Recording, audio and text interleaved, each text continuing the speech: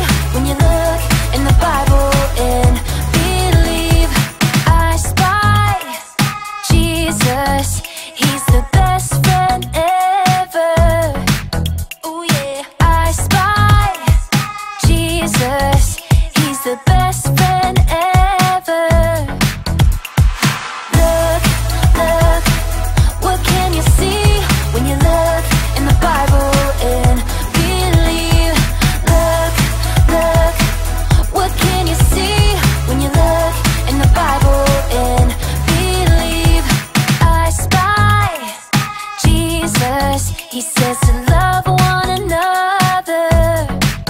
Ooh, I spy Jesus. He says to love one another. Look, look, what can you see when you look in the Bible and believe? Look, look, what can you see when you look in the Bible and believe? Come on.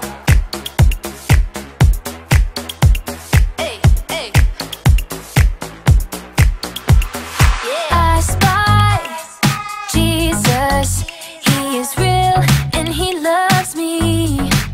Ooh, I spy Jesus. He is real and he loves me. Look, look, what can you see when you look in the Bible and believe? Look, look, what can you see when you look in the Bible and believe? When you look in the Bible and believe. When you look in the Bible and believe.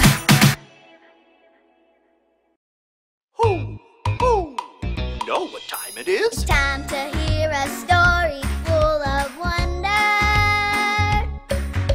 There's so much fun we'll have learning together. So let's go down to the clubhouse with Ollie and his friends. Let's go down to the clubhouse where wonder never ends at the Wonder Clubhouse. Be with you at the Wonder Clubhouse. Be with you. Oh boy, boy, boy! Oh, hey everyone, I'm Manny, and I can't wait to show you what I have here today. My mom knew we were so excited about playing I Spy that she got some I Spy books out of the library for me. These books are filled with all kinds of things that God made. Let's try this one first. I spy with my little eye something that God made that is red and juicy and starts with an S. Shout it out if you know. Yes, you're right. S is for strawberry. Can you pretend to eat a yummy strawberry? Pop it in your mouth. Now chew it up. That was good. Let's try another one.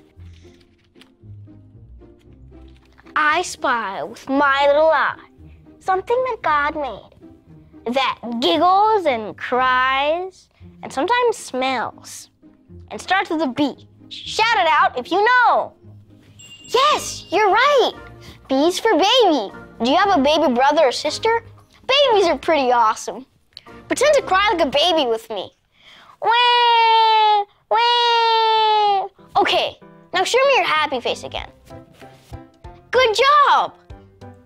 And this one is full of animals that God made. Hoo, hoo. Hey, it's Ollie. Hello, Manny. Hoo, hoo. Spying animals, are you? Hi, Ollie. Sure am. Hey, you're an owl. Maybe you're in my animal book. I love spying all the things that God made. God made the world as a gift for you. And he gave something even more special. It's true. So let's hear this story. Just follow me through. Hoo, hoo. Follow me through, follow me through, who? Ollie's got a Bible story for me and you.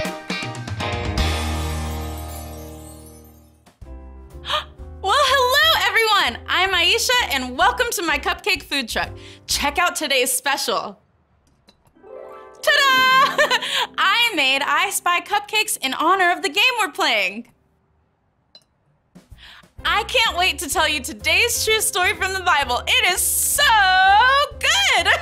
If you're ready for a story, on the count of 3, yell, "Tell me a story."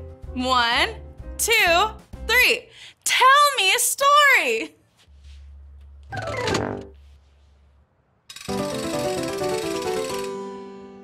Our story is about a man named Paul. Paul believed in Jesus. He told everyone that Jesus is alive and wants to be their friend forever. One day, Paul went to a city called Athens. The people in Athens worshiped statues made of stone instead of believing in Jesus. Do you see a city? Help me look for it. I spy with my little eye a city! Paul looked around at all of the statues and he told the people, "Hey, you have a lot of statues, but you're missing something. You're not worshiping the one true God, the God who made everything." The people wanted Paul to tell them more, so he did. He told them how God made the whole world and everything in it. Do you see the world God made? Look with me. I spy with my little eye the world! God made the world and everything in it, Paul said. He made the sky, water, moon, stars, sun, trees, flowers, birds, fish, animals. God made all of it. The people were amazed and wanted Paul to tell them more. So he did. Next, Paul told them how God made people. He told them how God made all people to know him. Do you see people? Look with me. I spy with my little eye people! The people still wanted Paul to tell them more, so he did. Next, Paul told the people about Jesus. He told them that Jesus is God's son. Jesus is alive and wants to be their friend forever. When Paul was finished talking, some of the people believed in Jesus. It was amazing! The good news is everyone can believe in Jesus. That means you can believe in Jesus too. Did you like the story? If you did, give it 2 thumbs up. 2 thumbs up! Hey there, Ollie. Tell me, who can believe in Jesus? I can believe in Jesus. Yes, it's true. Now let's hear it from you. Tell me, who can believe in Jesus? I can believe in Jesus. That's the truth, friends. You better believe it. See you next time. Bye! So there's your story, and it's all true. God made the whole world for us, and then gave us Jesus too. Thanks, Ollie. Goodbye to you. Hoo, hoo. Wow, I love that Paul told all the people that God made everything and that he sent Jesus to be our friend forever. I think I got the story. Did you get it? If you didn't say got it, get it? Good! I'm gonna spy more things that God made. See you guys next time. Bye! I spy with my little eye.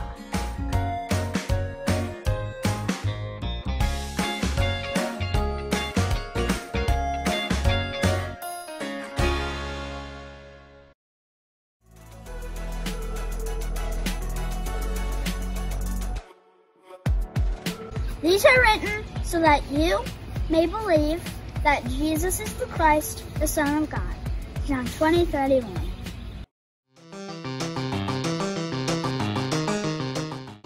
Hey Calvary kids, welcome to another edition of our game show, and today everyone gets to play. If your family is interested in playing one of our games, feel free to email me at the email address listed here, and we'll get you signed up for a future week.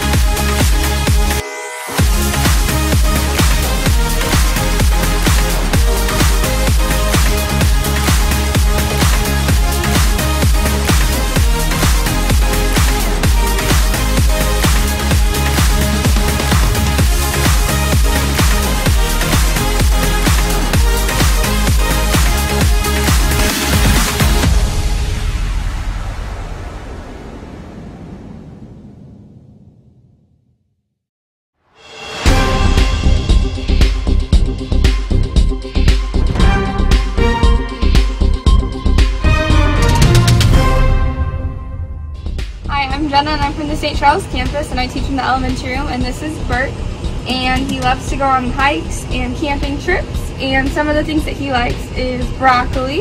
You eat broccoli? And this is his favorite toy that he likes to play with, and he also loves Cheerios. Good boy. Sorry. And he knows touch. Good boy. Here you go.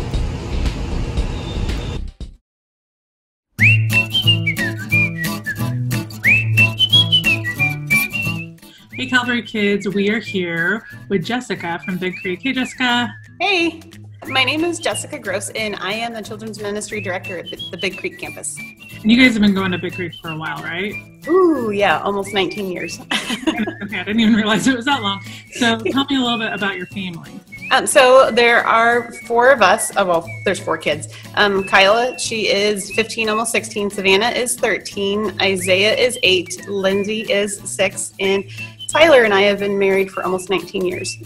Wow. So you've been pretty much going to Big Creek since you guys got married. Yeah, pretty much. Well, so I heard you guys just bought a travel trailer. Yes, we did. So have you been anywhere? You've been on a couple trips, right? Little trips around?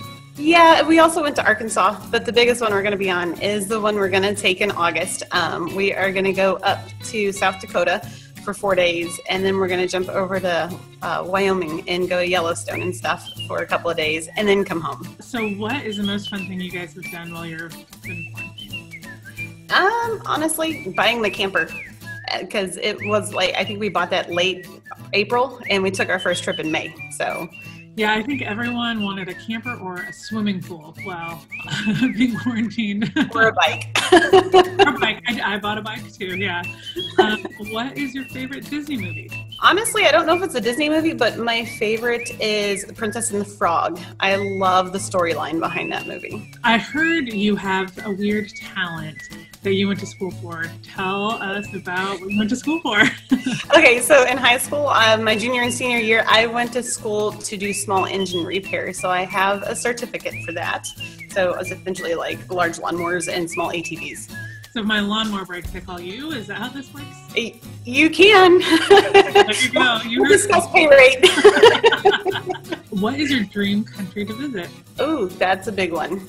My husband and I actually discussed possibly going to Italy because that's a lot of my heritage. I have a lot of Italian in me, so yeah. The best question would be, what would you eat first in Italy? I don't know. I'd have to really look into a lot of what the culture is because we have such Americanized Italian food here, and that's what I've grown up on, aside from my grandma's cannolis, which are an authentic actual recipe. So yeah. Yeah, I might go cannolis first. You know, hit it hard, all the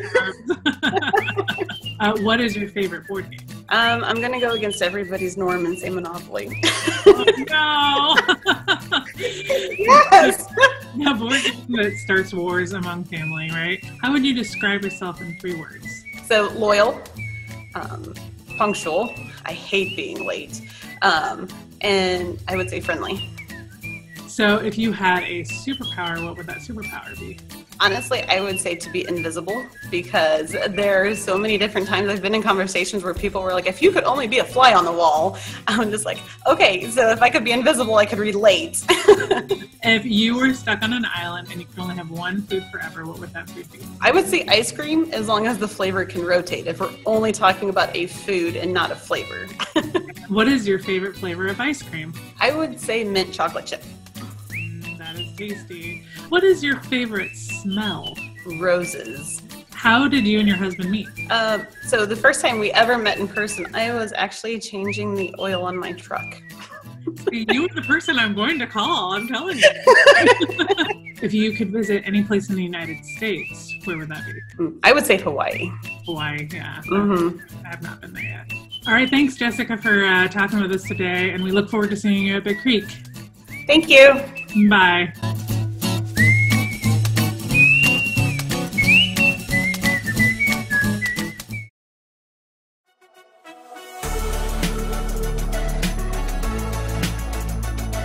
Happy birthday to you. Happy birthday to you. Happy birthday, happy birthday. Happy birthday to you.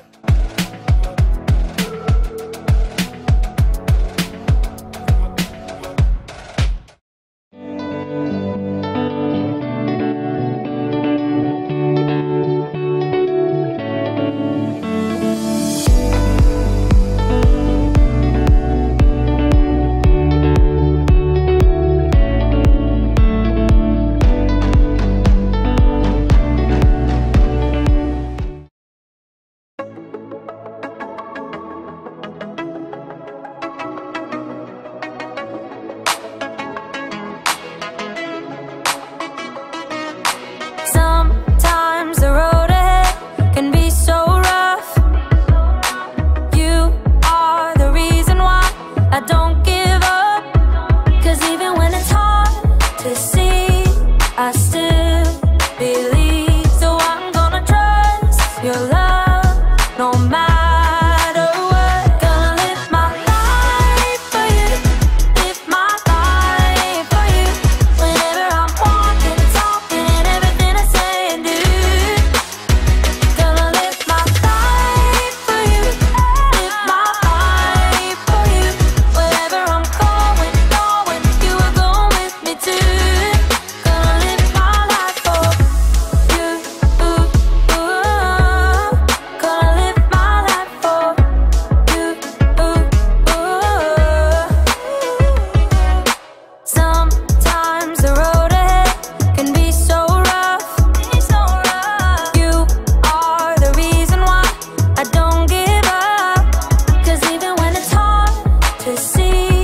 I still believe. So I'm gonna trust your love no matter what. Gonna live my life for you, live my life for you. Whenever I'm walking, talking, and everything I say and do. Gonna live my life for you, live my life for you. Wherever I'm going, you are going with me too. Gonna live my life for you. Gonna live my life for you.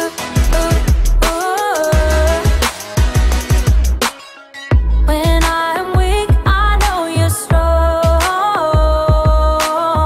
Won't be afraid, you'll be right here through it all. When I'm weak, I know you're strong. Won't be afraid, you'll be right here through it all. Gonna live my life for you, live my life for you. Whenever I'm walking, talking, and everything I say and do. Gonna live my life for you, live my life for you. Whenever I'm walking, talking, and everything I say and do. Gonna live my life for you, live my life for you. Wherever I'm going, you are going with me too. Gonna live my life for you. Gonna live my life for you. Gonna live my life for you. Gonna live my life for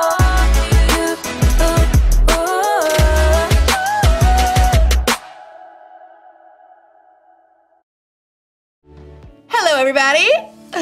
Erica here, and welcome back to another week in the STEAM Lab. Whenever you're learning new things, experimenting, inventing, or anything else one might do in a lab, you need to make sure you have faith. Faith is trusting in what you can't see because of what you can see. And you also have to have something to work with. Today, I asked a few people to let me borrow their glasses for the day. Cheers! Just kidding! Eyeglasses, not water glasses. I see you. Okay, these are reading glasses. They're supposed to help you see things better close up. Let's see.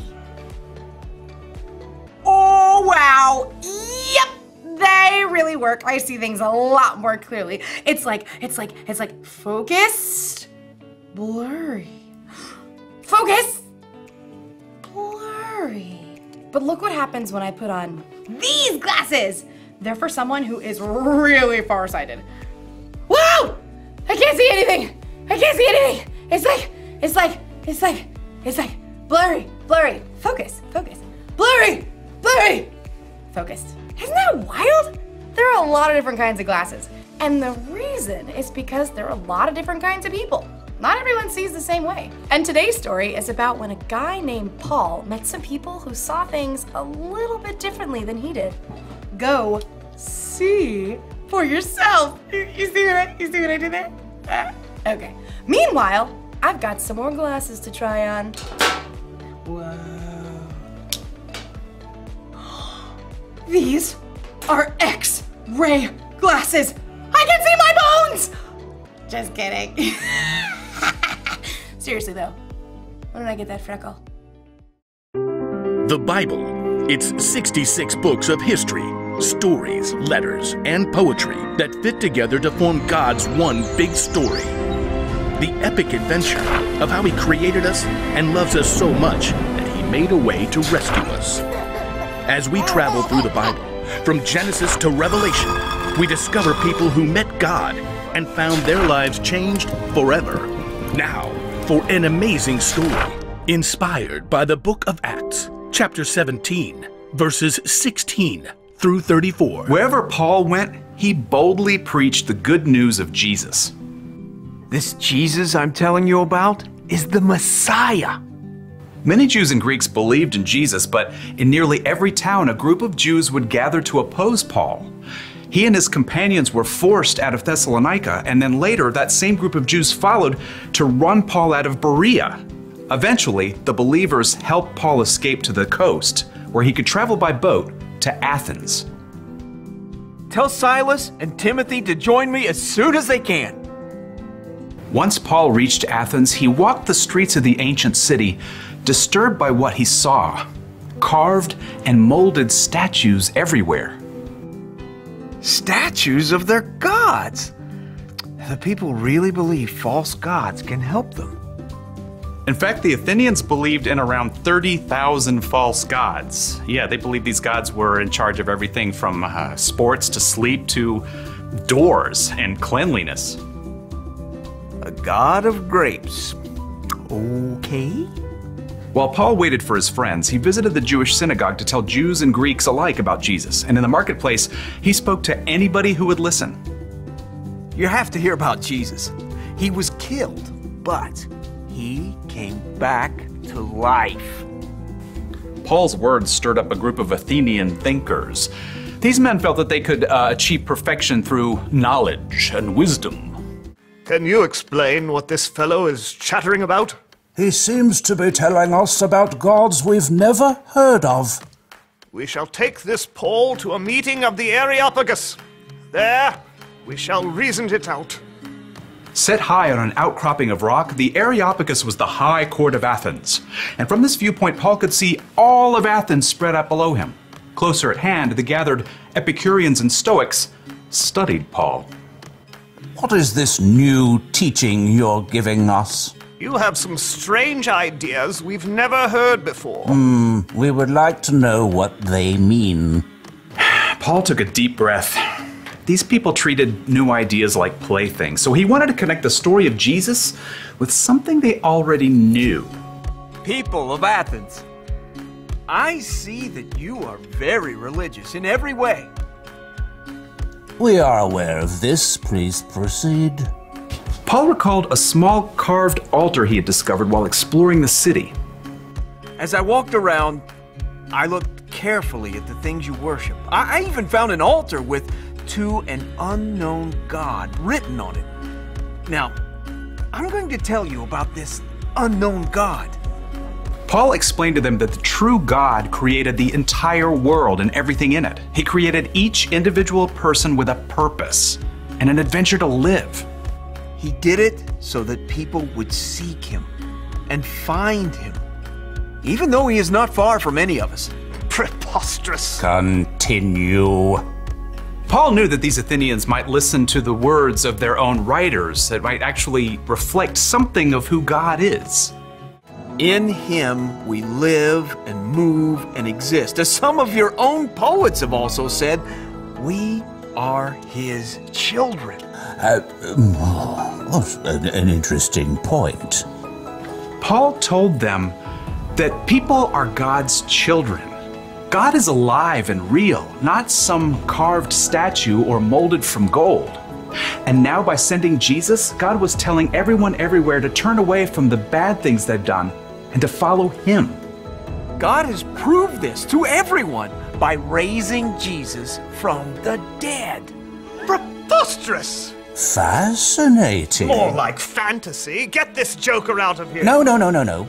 This is new, fresh. We will hear you speak about this again sometime. A man called Dionysius had been among the crowd at the Areopagus. He hurried to catch up as Paul left. I want to know more about this living God, about Jesus. I can help you, friend. So Paul continued to spread the good news and love of Jesus, and after a short time, Dionysius became a follower of Jesus, as well as a woman named Damaris and several others.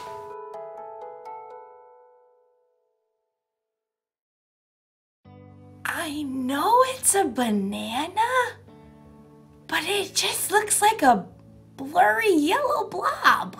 Whoa!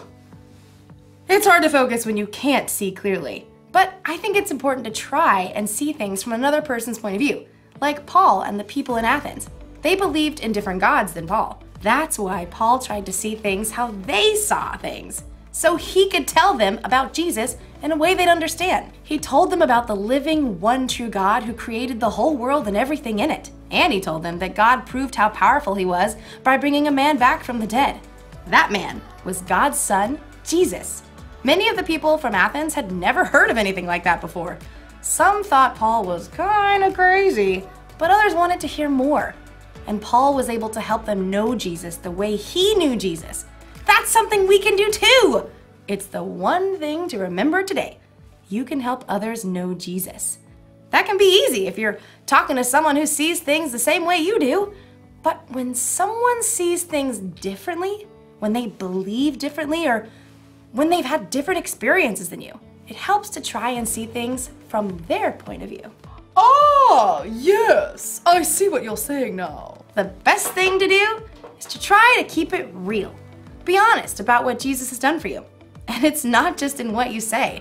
You can help people know Jesus by what you do too.